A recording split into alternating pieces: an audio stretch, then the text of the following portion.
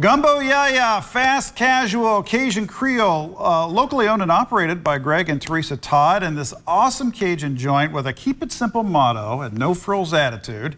South Broadway location, of course, cranking out all time, but Fat Tuesday, very special. Very special. So Yaya's got you covered, that's for sure. Sure do. And here to talk about Gumbo Yaya plans for Fat Tuesday is Eric Lancaster. Thank you so much for coming in, Eric. Thanks, Eric. Thank you for having me. And thank you for the spread. We love this. Oh, and the wonderful smell, too. It's just incredible. So let's talk about your plans for Fat Tuesday. What have you guys got on tap for us? So our specialties on the menu this year are going to be our shrimp and lobster etouffee and chicken etouffee, so we'll have both.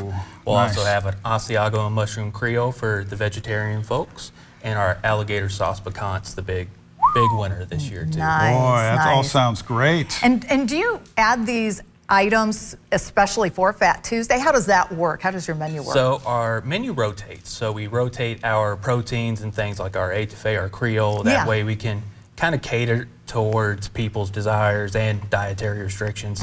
But things like the alligator are kind of specialty occasion items because you do have to pre-order that amount of meat because it's quite a bit. Oh yeah, can't run down to the local market to pick up your alligator, can you? That's right. So Eric, for folks in the market for a king cake, how does that work with y'all? So we'll actually be giving away free king cake pieces to anyone that comes in tomorrow. Oh, fun. Oh, great. And we're also selling our miniature king cakes right here that are a little more personal size. I like that, So $10 for these. Again, free slices once you order. And we do take pre-orders. Unfortunately, we did fill up on those yesterday, so...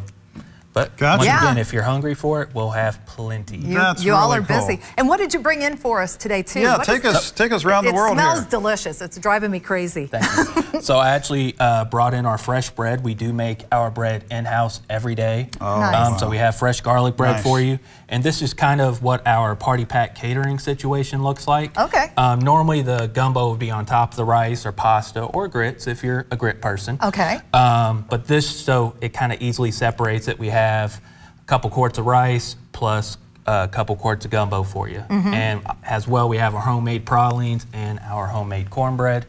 Everything we do, ingredients come through the back door, finished product comes out the front door. There is nothing that is not homemade there. I love that. And, tell me, what is in the gumbo? What exactly is gumbo? We hear about it all the time, but for those that haven't tried it yet, like myself, I've never tried gumbo. So gumbo actually comes from West Africa. It was brought over, unfortunately, with the slave trade. With okra. The word gumbo does mean okra soup.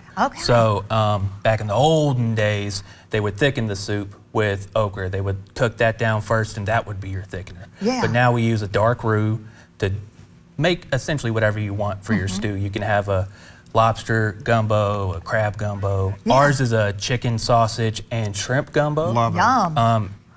Yeah, so I'll try whatever you make. And I imagine, Fat Tuesday or not, this is probably the item that's flying out the door every day. Definitely my favorite item, but our mock shoe, which is a nice cheesy crawfish dish, is another one that's very popular. And of course, red beans and rice, you can't go wrong. And you all cater too. You have your catering services. This is our basic catering setup.